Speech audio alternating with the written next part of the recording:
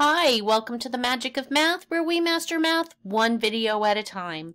Today, my lesson is on solving multi-step inequalities. Our objective today is just that. We will solve multi-step inequalities. But here's what I would like you thinking about as I proceed through the lesson today. How can you use what you already know about solving equations and inequalities to solve multi-step inequalities? So we're going to draw on your prior learning. There are 4 steps to solving multi-step inequalities. Step 1, if necessary, clear parentheses by performing the distributive property. Step 2, circle the variable term, and if necessary, add or subtract a value from both sides of the inequality to isolate the variable term. Reminding you that steps 1 and 2 may or may not be necessary. Step 3, circle the variable if all that's on the left or the right of the inequality symbol is the variable term, circle the variable. Then, if necessary, multiply or divide a value from both sides of the inequality so the variable has a coefficient of 1. So this is our end goal. We want to know what the variable is less than, greater than, or less than or equal to, or greater than or equal to. So the variable needs to have a coefficient of 1. And step 4, you're going to graph your solution. Noting that this property or these steps apply to all the inequality symbols, less than, greater than, less than or equal to, or greater than or equal to.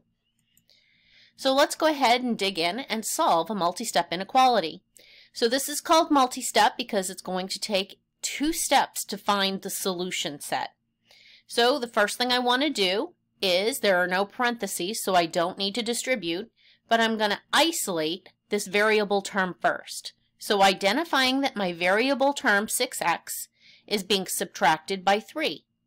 So I need to create a 0 pair here so that I'm left with just 6x on the left. So to do that, the inverse of subtract 3 is to add 3 to each side. So this is 0 pair. I'm left with 6x greater than or equal to, and 9 plus 3 is 12. Now I need to get x all by itself. I'm going to isolate x. I want a coefficient of 1.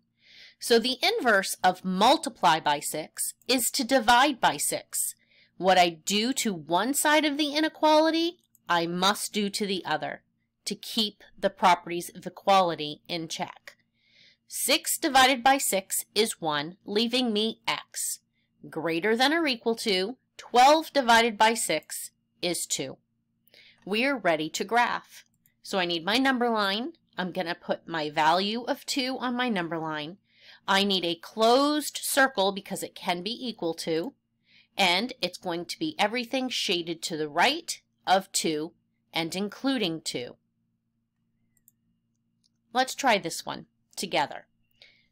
Again, there's no parentheses, so I don't need to distribute, so I'm going to identify my variable term.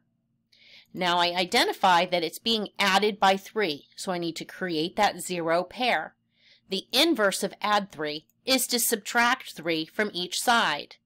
When I do that, I have my variable term, bring down my inequality symbol, and 7 subtract 3 is 4.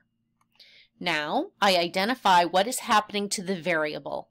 The variable is being divided by -4. The inverse of divide by -4 is to multiply by -4.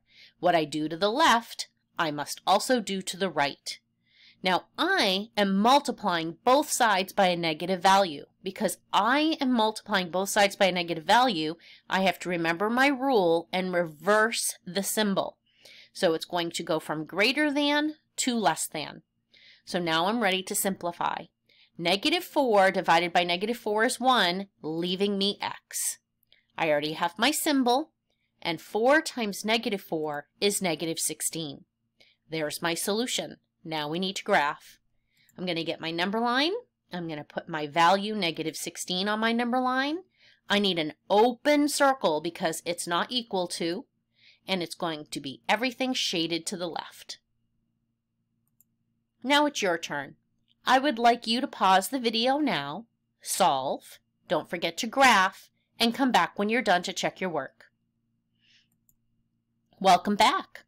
So we're going to identify our variable term. Don't forget, whatever operation comes in front of a term identifies whether it's positive or negative. This is negative 4x. This is positive 3. So I need to create a zero pair here. This is positive 3, so I need to subtract 3 from each side to create my zero pair. So bring down the negative 4x, bring down the less than or equal to, and 27 subtract 3 is 24. Now, my variable x, I want to create a coefficient of 1. So the inverse of multiply by negative 4 is to divide both sides by negative 4. I'm dividing by a negative value, so I must make a plan and reverse my inequality symbol. Now I'm ready to simplify. Negative 4 divided by negative 4 is 1, giving me just x, or 1x. 24 divided by negative 4 is negative 6. Let's graph our solution set. Here's my number line. My value, negative 6 on my number line. I need a closed circle because it can be equal to, and everything shaded to the right. All right, your turn again. Please pause the video now, solve, graph your solution, and come back to check your work. Welcome back. Let's go ahead and identify our variable term. And then it's being added by 13. We're going to create our zero pair by doing the inverse and subtract 13 from each side. This is 0, leaving me 8x less than or equal to, and negative 3 and negative 13 are negative 16. Now I look to see what's happening to x. X is being multiplied by 8. The inverse of multiply by 8 is to divide each side by 8. So 8 divided by 8 is 1, leaving me x less than or equal to, and negative 16 divided by 8 is negative 2. We're going to graph our solution. We want negative 2 on our number line. We're going to use a closed circle because it can be equal to, and we're going to shade to the left. All right, here's one that we have to distribute first. So we're going to 3 times x and 3 times 4, which is 3x plus 12. Now we're ready to go into step 2. We identify our variable term. It's being added by 12, and we want to create our zero pair, so we're going to subtract 12 from each side, leaving me, this is 0, 3x greater than negative 3. 9 subtract 12 is negative 3. Identify what's happening to the variable. It's being multiplied by 3. The inverse of multiply by 3 is to divide by 3. What I do to one side, I must do to the other. 3 divided by 3 is 1, leaving me x greater than negative 1.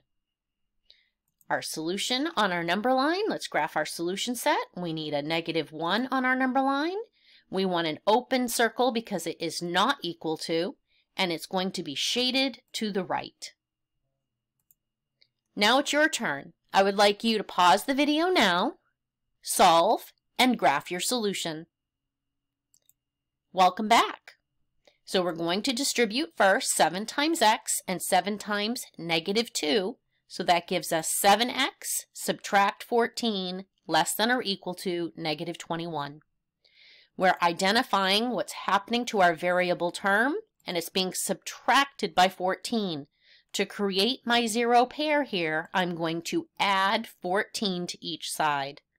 So this gives us 7x less than or equal to, and negative 21 plus 14 is negative 7. Now, here's x being multiplied by 7. The inverse would be to divide both sides by 7. 7 divided by 7 is 1, giving me x less than or equal to, and negative 7 divided by 7 is negative 1. Let's graph our solution set. We're going to plot negative 1 on our number line. We need a closed circle because it can be less than or equal to, and we're going to shade everything to the left. And there you have it. That is how you solve multi-step inequalities in 4 simple steps. I thank you for joining me today at the Magic of Math, where we continue to master math one video at a time. I hope you'll come back soon and subscribe to my channel. Have a great day.